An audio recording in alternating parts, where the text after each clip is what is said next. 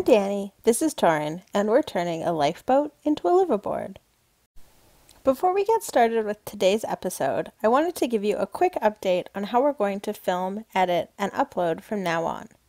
Originally, our goal had been to produce one video for every big job that we had to undertake.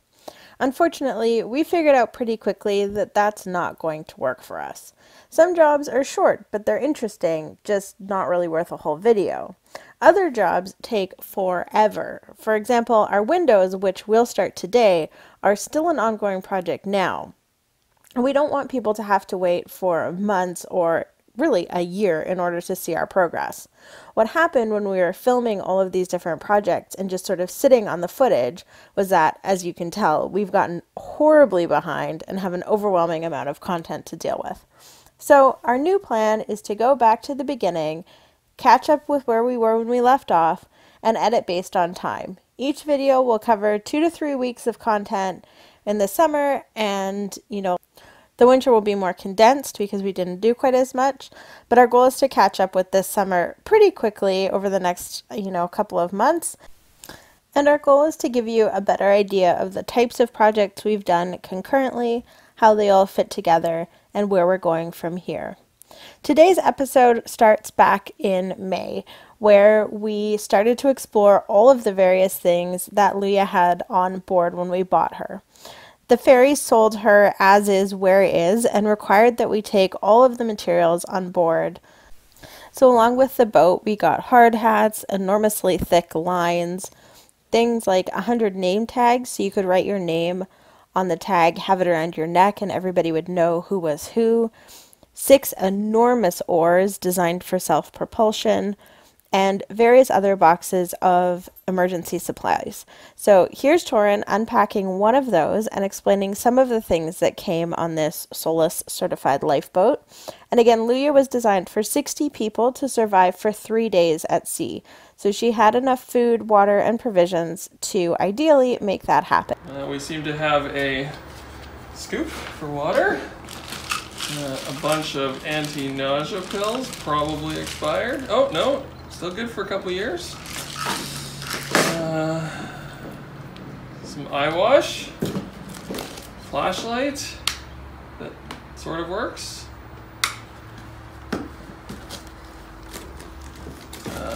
Safety. Oh yeah, we saw that in the video. Yeah, safety arm rope thing. Some type of, looks like P-cup. P-cup. Our fishing line. Thermal protection. A couple thermal blankets. And maybe some type of waterproof blanket. Fire starter? No, it's foam. a Sponge. piece of foam. More waterproof blankets. More thermal protection. Oh, our life raft survival instructions. Another ring, safety ring. Spidey's gonna like those for chew toys. Stainless steel. Oh, that's our bottom sledge collector, isn't it? I don't know. Remember they had that thing and we're like, why would you be taking samples? Sure. Maybe, yeah.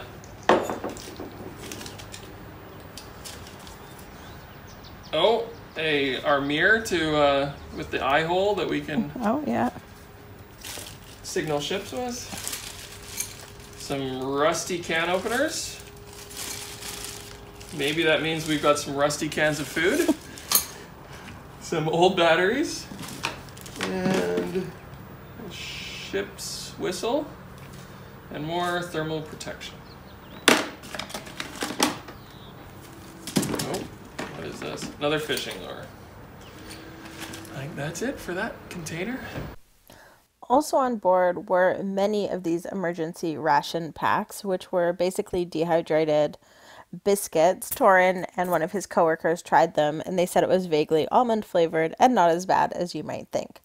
We ended up giving most of those supplies to one of Torin's friends who's a bit of a prepper and was very appreciative of all of the items to add to his supply. Once Leah was empty, as you can see, it was time to start deconstruction. And the first thing that we did was sawzall through this central tank compartment. We needed to get rid of both the fuel and water tanks to make room, and because we'll get a new water tank and of course no longer need the diesel fuel since we're going to electric.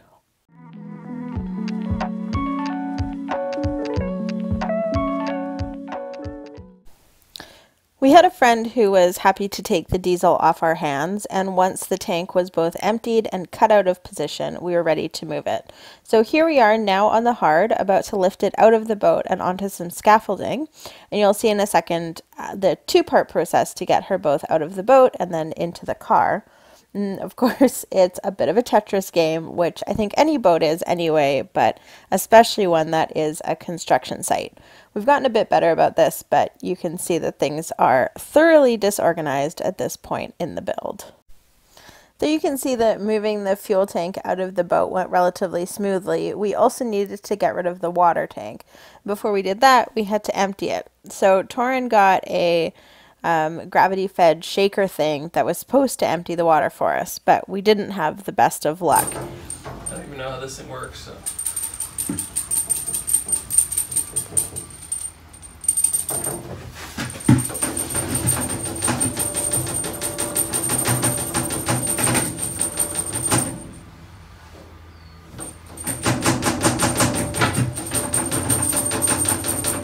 Maybe I should read the instructions first.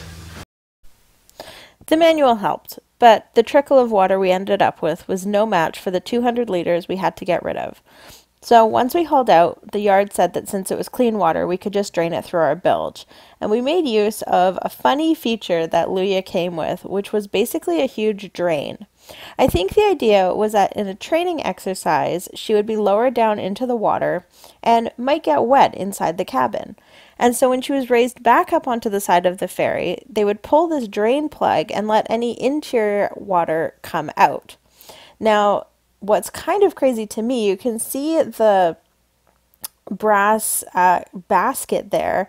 Inside that, there's a tiny bouncy ball like you might get at a dollar store. And I guess the idea is that if you accidentally pulled the plug while the boat was inside the water, the bouncy ball would come up first and block the hole so you wouldn't sink. We, of course, were not fans of having this in a permanent basis, so that is gone and fiberglassed over. But it was a very cool way to let the water go while we were on the hard and still had the hole in which to do it.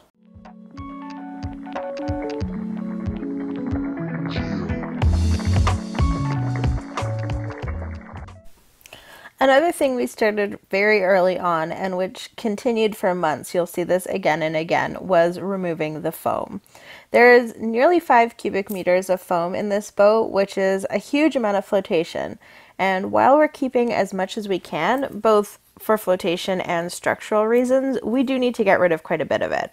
So here's Torin drilling out and sawzalling our very first piece of the boat to see how thick the fiberglass is and what the foam itself looked like.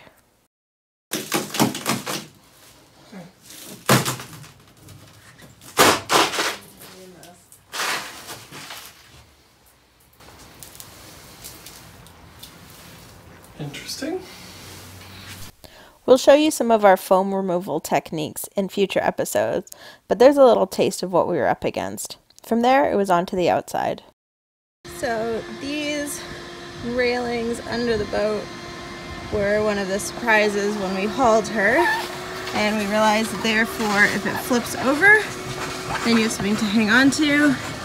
And down here, there's some reflecty bits so that if it's hull up, you have a hope of being seen. So we're going to take those out today and have one less thing on our hull and a few less holes in our fiberglass. Because the metal was completely unprotected while it was in the water, those just pulled off in our hands. A couple needed to be undone, but really it was kind of crazy how easily they came off. So I'm taking off these side pieces here, which are to attach it to the ferry. And it was all going very well, and then I did not think through the size of the wrench compared to the length of the bolt, and now we are stuck. So that's a bit of an oops, and I guess I have to bolt it back into the boat and then take it back out again, and try not to do that with the other 7 of these that I have to undo. With all that deconstruction, we wanted to do some construction as well, so we could feel like we were making progress. We started with the side windows and walls, and here's Torrin grinding away the fiberglass so that our wood would adhere better to the surface. We're going to fill in this back half of the window, and then have the front half, like you can see on this side.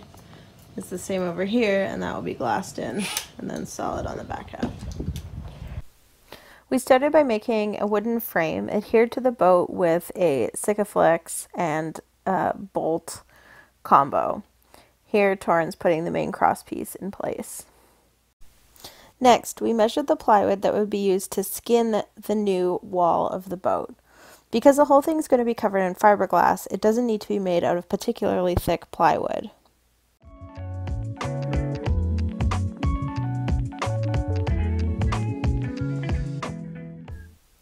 After roughly cutting the wood, we were ready to start skinning the outside of the boat.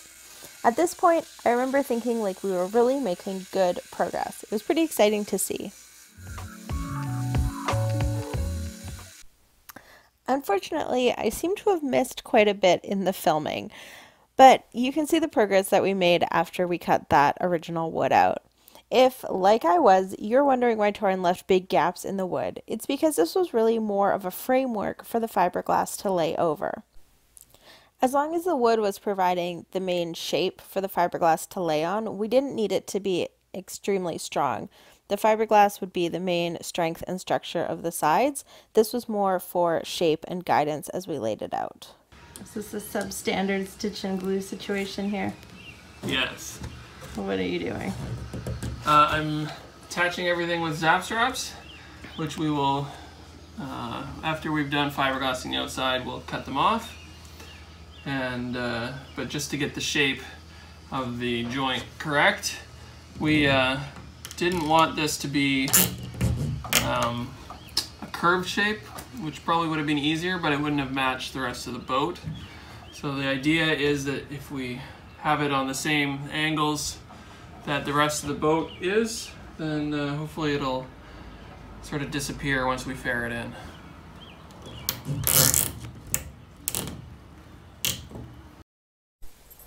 Framework complete, it was time to start fiberglassing. Here, Torrin's rolling out the chop strand mat, which is what we had selected for this part of the job.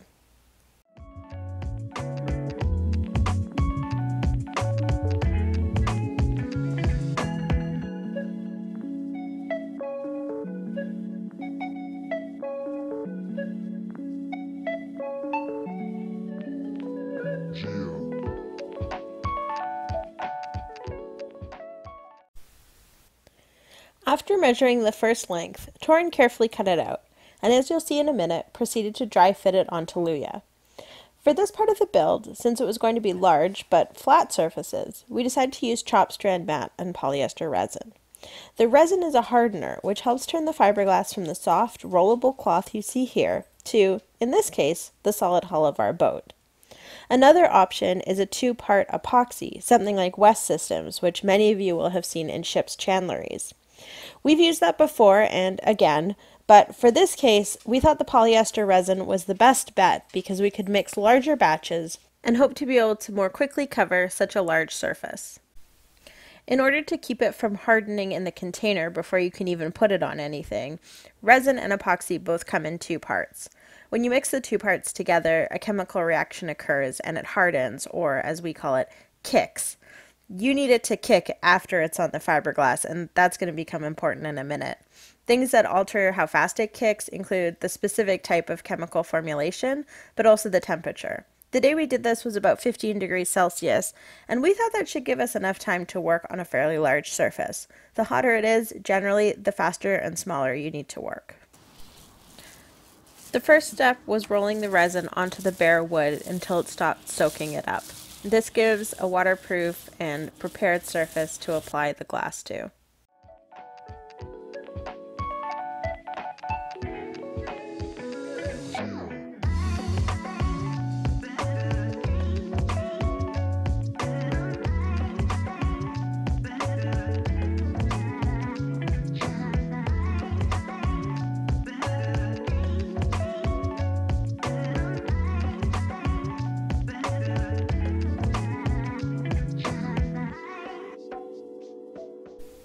Unfortunately, it wasn't long before we discovered a problem. The polyester resin was kicking so much faster than we anticipated, and Torrin wasn't able to get it on the boat before it turned into a gloopy mass of gross, jellied, unusable resin goo. So here he is trying to clean out the resin bucket. I don't think that one made it to see another day. And regrouping, thinking about making smaller batches because the installation was, shall we say, not going to plan.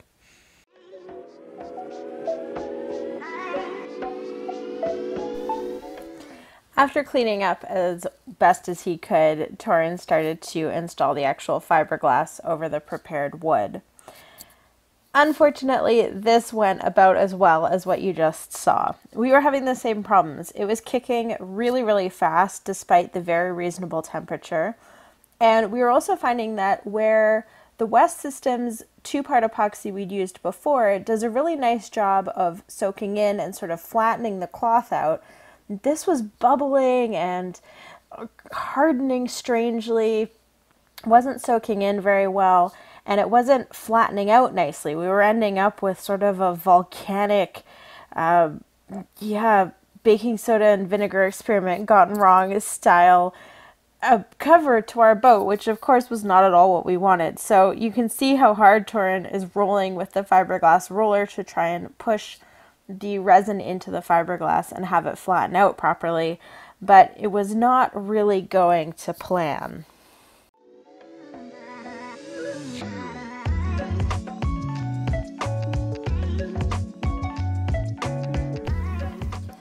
After pouring and rolling and pouring and rolling and flattening and trying his best to get the cloth to stick to the boat in a somewhat flat and orderly manner, Torrin had to let the whole sorry mess kick and see what happened. And what happened was something which was fairly hard, but also fairly hard to deal with.